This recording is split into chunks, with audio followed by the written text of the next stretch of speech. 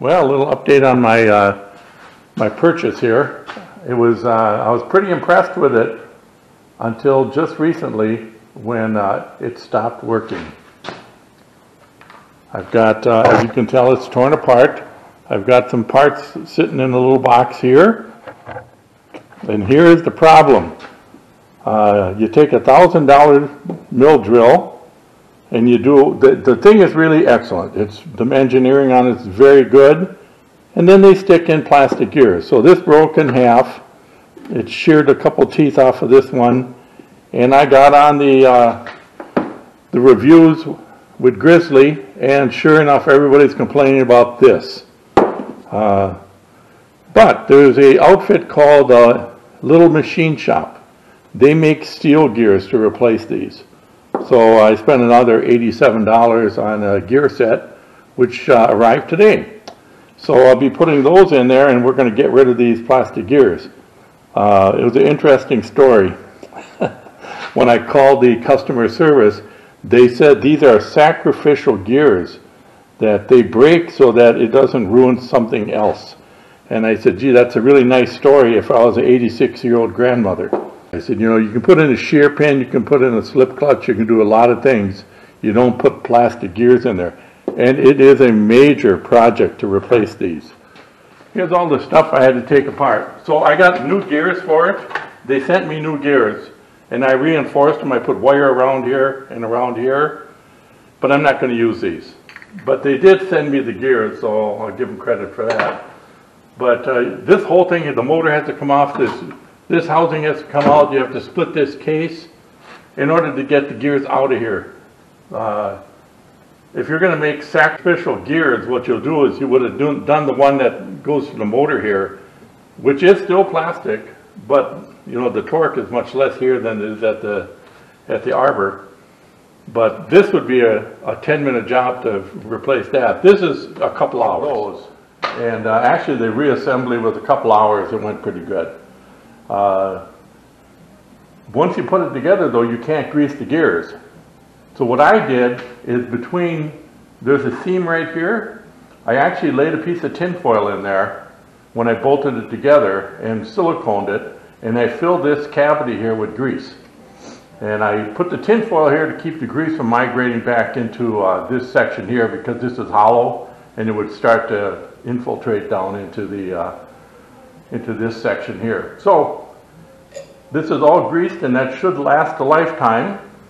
It is a 2-speed and everything works. She's looking pretty good right now.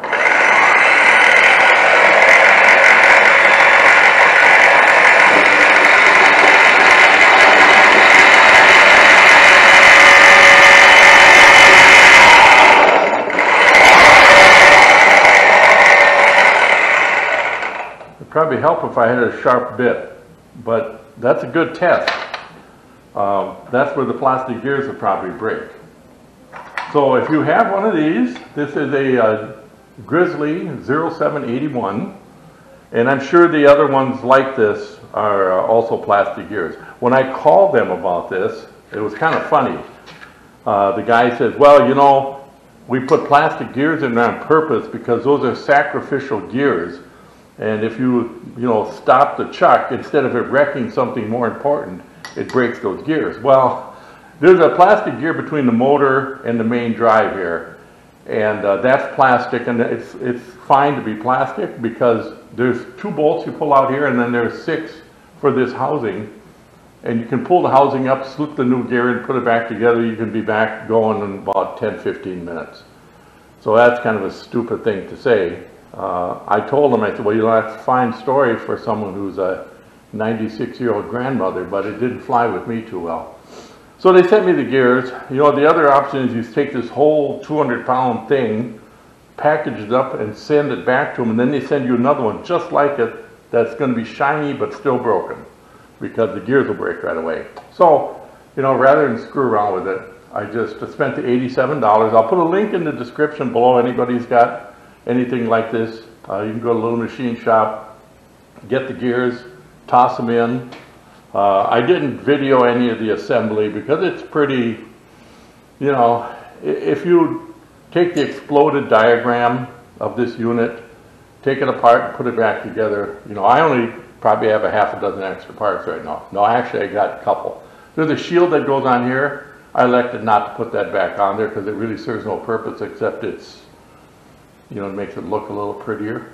That's really the only thing. And then, when you go to take this apart, on the other side here where the electronics are, there's one screw, just a tiny little sheet metal screw that goes into there. Well, that didn't get replaced because you have to kind of fight these apart. There's actually a couple locator pins on there, and you actually have to take a sharp chisel and stick it in the joint here and actually pound these things apart.